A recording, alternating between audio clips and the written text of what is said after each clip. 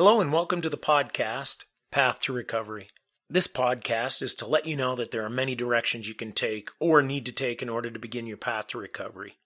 To know your path, to walk your path, and stay on your path.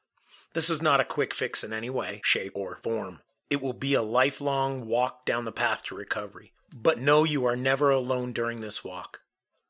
Our default program in our minds, the beliefs, thoughts, and actions, is always going to be directed towards insanity unless we change it. Learning about our belief systems, those things in our deep belief of who we are, what we deserve or don't deserve, how do we see things and how do we react to things. The recovery path is not just breaking free for a day or two.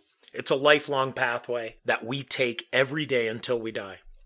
But never see it as a mountain to climb, rather, it needs to be seen as one step at a time till we reach the top. What does being sober and clean mean to you? What resembles being sober or clean? When do we get to believe we are sober and clean? Becoming free from our addictions is our ultimate goal. There is a lot of inner work that is required to reach that goal. The truth behind our beliefs, thoughts, and actions will dictate just how far we want to go with our recovery. It isn't simply removing ourselves from the addictive behaviors or those triggers that keep us down. We have a lot of internal work to do. We are never walking alone. This information that we're covering in this podcast, it is for understanding that your situation has been walked before. Every addiction is a process of beliefs, thoughts, then actions. We don't get addicted to anything without first believing that we need to. Some of the key elements to recovery. Learning what our belief system really is. Throughout our lives, we have been introduced to ideas and behaviors that were less than ideal for a healthy internal life. We need to recognize what our beliefs were before we can change what they are. What kind of time frame are we looking at? This is always asked, and the truth is, if this question is in our head, we will need to remove the idea that recovery has a time limit. Everybody is different with different addictions and internal issues. So there is no time frame other than now. What is being sober or clean, and what does being free look like? So being clean and sober doesn't mean we are free. Being free will be looked at and perceived by each individual differently. Just like the quote by Wayne Dyer, if we change the way you look at things, the things you look at change. So what do we need to do? Recognition is the key to curing, healing, or fixing things. We have to recognize what the problem is. Then we have to want to change. Without a passionate desire to change, there will not be any change. There is always a starting point, and it has to come from within each person, and it will most likely never look the same from person to person. What one person does to free themselves from addictions isn't necessarily going to work for us, but we have to see the promise of today before we look into tomorrow. Our pathway to recovery begins here, today, right now as we listen to this podcast. Let's walk hand in hand down that path. A quote from one of the authors of Path to Recovery, Laura Lee. I am 18 years sober from heroin. All I knew at the time of me getting clean was God did not intend for me to be a heroin addict. We have to understand, folks, that everything is about one step at a time. Whether we've tried a 12-step program, chemical exchange, cold turkey approach, or a traumatic event brought us to this moment in time, what we believe can set us free or take us down. Everything we do every day is a decision based on what we believe, which turns into a thought, which then becomes an action. An action cannot happen without a thought, and thoughts don't exist without a belief. So each step we take in recovery requires our actions to follow our beliefs. What do we believe? Do we deserve to be sober, or that we don't deserve it and should suffer? Do we believe bad things will always happen to us, or do we believe we deserve good things? We have to be prepared for a lifelong commitment. Thousands and thousands of recovering addicts will say the same thing. It is a day-to-day process. This means that even if we clean our bodies of the toxins, we still need to keep guard for the emotional or physical triggers that pull us back into darkness. Becoming clean and sober and free requires us to detox mentally as well as physically. Cleansing the mind, body, and spirit is the only way to be free.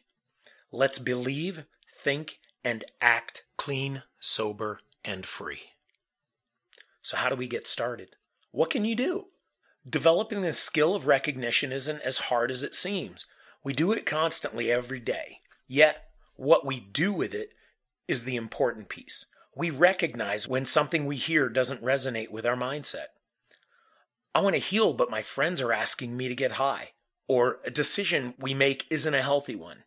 We take a hit or a drink when we are trying to get sober or clean. What we need to do is become more aware of the recognition moments when they happen. And if we catch it too late, don't blame ourselves for missing it. It's okay to stumble. Get back up and continue walking the path to recovery. It is time to recover, not to play the blame game. A quote from Soaring Bear, one of the co-authors to The Path to Recovery. Change the things we can, accept the things we cannot change, and move on. So what do we believe in? Do we know that our beliefs are what we behave like? It is a fact that our actions today are driven by what we have learned, but more importantly, what we believe. If we believe that we were never good enough to deserve a good home, then we will live in turmoil. If we believe that we are not deserving of a healthy life, then we continue to use drugs, alcohol, or other addictions to mask our emotions behind a false belief that we are less than what we want to be. If we believe that someone else makes us happy, then we will continue to dive into all kinds of relationships that fail to meet that standard. We need to change what we believe is healthiest for us as an individual in order to begin the path to recovery. If we are ready to retrain our brain towards a healthier lifestyle, then we can attack the addictions by recognizing what they truly represent, an unhealthy mask of our emotional consciousness. If we are a sex addict, we may be using sex as a mask for our believing that we are not worthy of a healthy relationship. If we use drugs, we might be masking our inability to cope or deal with our emotional issues and believe we would rather not deal with it than to face it and heal from it.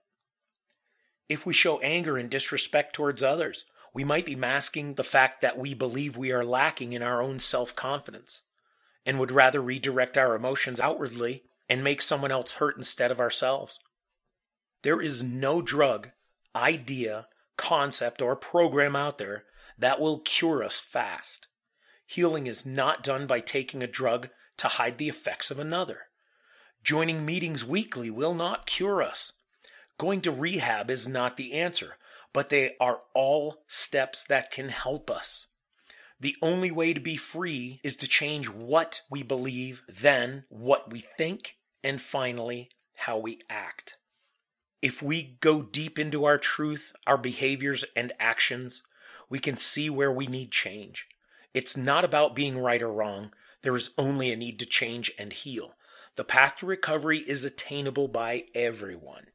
Don't forget, you are never walking the path alone. There are people out there willing to help in the process, and some of them you may be shocked as to who they are and where they've come from, such as spiritual leaders, bosses, co-workers, retired people, business owners, tour guides, yoga instructors, and yes, especially God. We're all together as one in our path to recovery. So check out the next podcast, folks, coming up. Episode 2, What Are My Beliefs? We'll go in depth into the understanding of what beliefs actually are and how they affect our recovery. Thank you very much and have a beautiful day.